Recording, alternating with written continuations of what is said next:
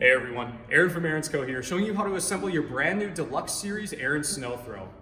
If you purchase your Sno-Thro online through a national retail chain store this season, it could show up in your driveway like this, the same crate we boxed it up in at our factory in Brillion, Wisconsin. And though I'm certain the thought of some assembly required isn't the most appealing to you, I'm here to walk you through the easy step-by-step assembly procedure. Trust me, if I can do this, so can you. So as long as you have your gloves and your safety goggles ready, let's begin. Open the crate top carefully so you don't cut yourself on the staples, keeping the box tops closed.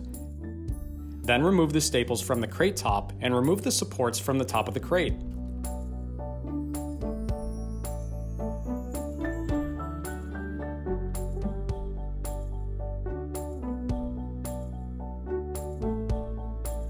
Locate the setup guide that's either in the envelope adhered to the discharge chute or inside the chute. Each Sno-Thro comes with a pictorial assembly guide that can be referenced when assembling this unit. These instructions are a duplicate of the material we're covering in this video. You'll notice the setup guide calls out a few tools. For this procedure, you'll need a socket wrench, a 3/8 inch socket, a 7/16 inch socket, a 1/2 inch deep socket, a 9/16 inch socket, a needle nose pliers, and a cutting tool.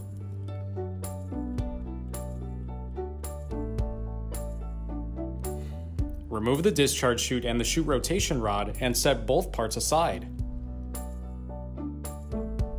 If you see the literature pack loose in the crate and not hanging off the handlebars, you can set it aside for now. The literature pack contains the operator's manual, engine manual, and other important resources. Remove the cleanout tool from the housing, then remove the cardboard insert from on top of the housing and reinstall the cleanout tool into its holder. Then continue removing the inserts from the crate.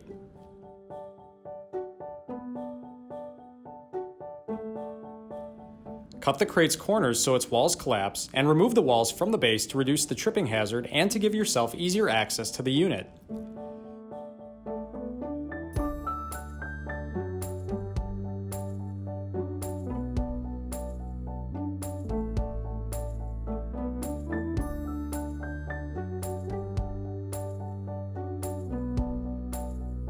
If the literature pack was loose in the box, wrap it around the handlebars as shown here.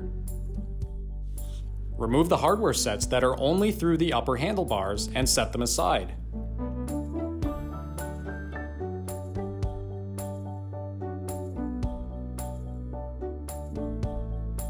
Loosen, but do not remove the hardware retaining the upper handlebar assembly to the lower handlebars.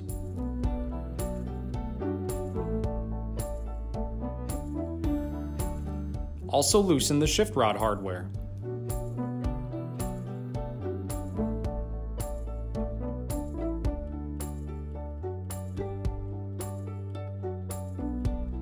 Remove the wrapping from around the hand grips. The clutch levers will spring back when the wrapping is removed.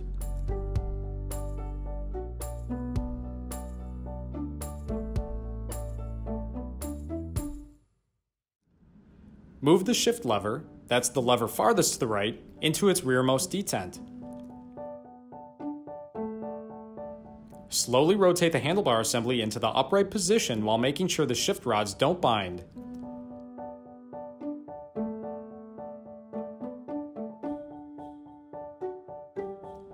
Install the bolts removed earlier through the lower handlebar holes and install the spacers and locking nuts onto the bolts.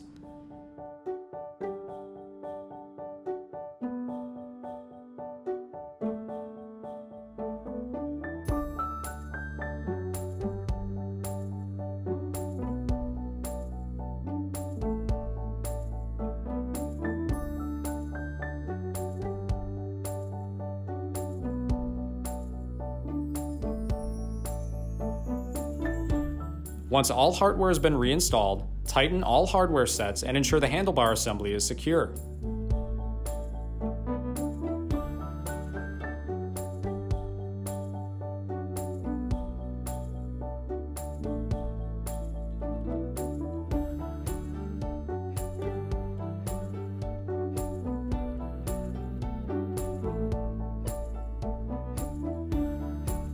Align the upper shift rod with the lower shift rod hardware set and tighten the shift rod hardware.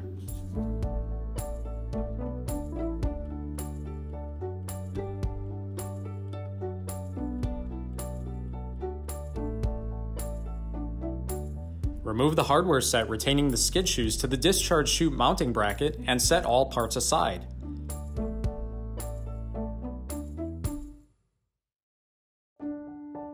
Then remove the other hardware set from the chute mounting bracket.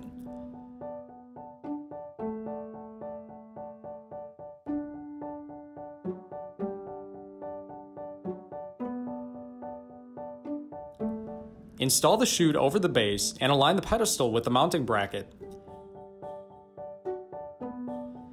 Insert one of the hardware sets through the P-clamp on the chute cable and secure it to the top mounting holes.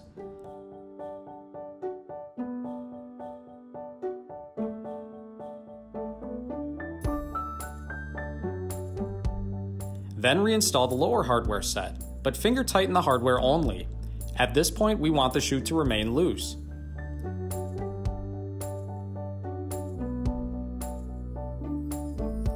Remove the tapping screw retaining the gear cover to the chute pedestal and remove the cover.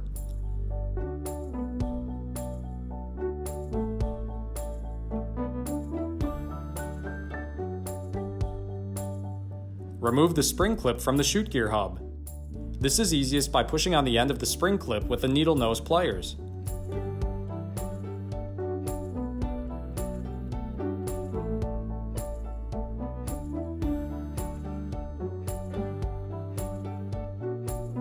Peel back the plastic on the control panel and carefully insert the short end of the chute rotation rod through the control panel and into the bushing under the panel.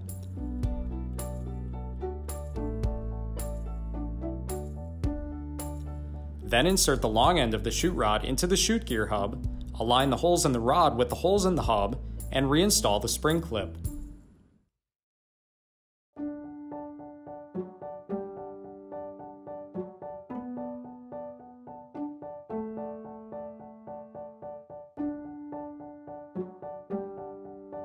Reinstall the chute gear cover and secure it to the chute pedestal with its original screw.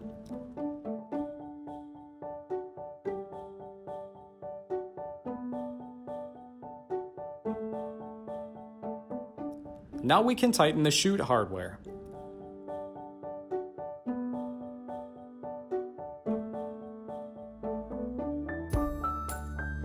Ensure the chute cable is routed on the left side of the chute gears and adjust the cable so the white mark is just above the P-clamp. Then route the cable through the P-clamp on the engine base and close the clamp with the pliers, but don't close it so tightly that it restricts the cable movement. Move the chute deflector lever to the rearmost detent on the dash panel. Remove the hairpin and the bushing from the deflector lever under the dash. Route the chute deflector cable over the lower handlebars, pull the rubber boot away from the cable anchor, insert the anchor into the anchor bracket, and install the cable eyelet onto the deflector lever. Reposition the rubber boot against the cable anchor and reinstall the bushing and the hairpin removed earlier.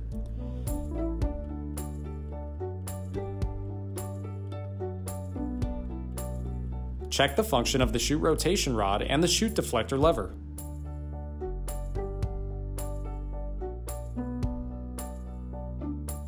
Remove the auger gear case fill plug and check that the gear case has oil. Gear case oil is dark red and should appear on the bottom of the plug. If no gear case oil is present, set this unit aside and contact Ariens customer support. If oil is present in the gear case, reinstall the fill plug and tighten. Remove the hardware from the skid shoes.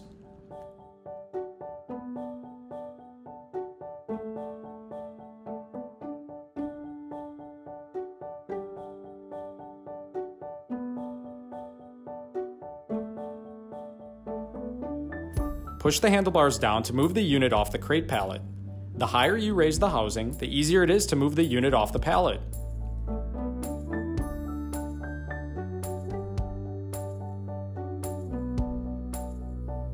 Take one of the skid shoe bolts and check that it can fit through the holes in the scraper blade and the housing.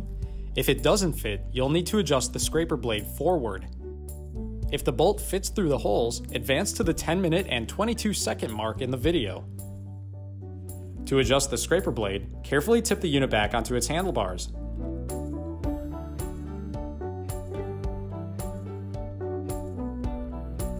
Loosen the scraper blade hardware, pull the scraper blade forward, and tighten the hardware.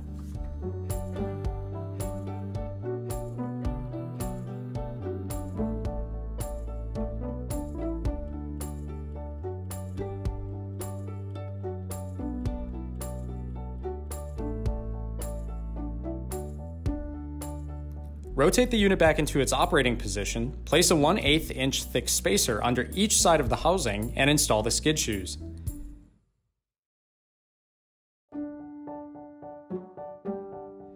Install the bolts from inside the housing, install the skid shoes onto the bolts, and install the washers with their rougher edges against the shoes.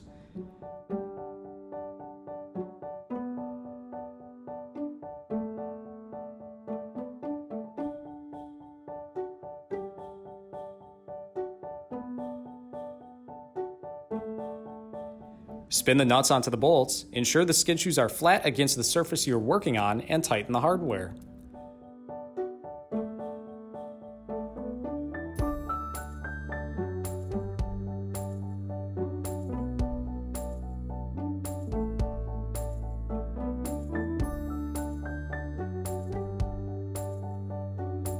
Install the remaining skid shoe on the other side of the unit.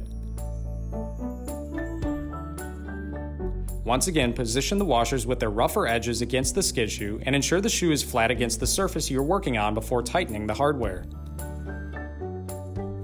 Remove the wrapping from the engine and the top of the housing and ensure the unit has a visually appealing presentation. Just leave the literature pack that's hanging off the handlebars. This contains the operator's manual and other resources for the customer. Remove the dipstick from the engine and verify the oil level is correct. The oil level should be between the markings on the dipstick, but if no oil is present or if the oil level is outside the markings on the dipstick, do not start the engine and contact the retailer where you purchased your unit from. If you're assembling the Deluxe 30 EFI model, locate the battery charger supplied in the unit's literature pack and charge the EFI battery according to the instructions in the operator's manual.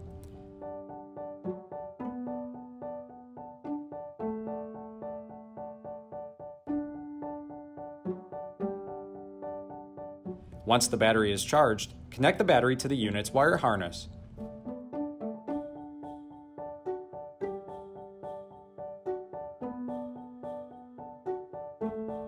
See, I told you that was going to be easy.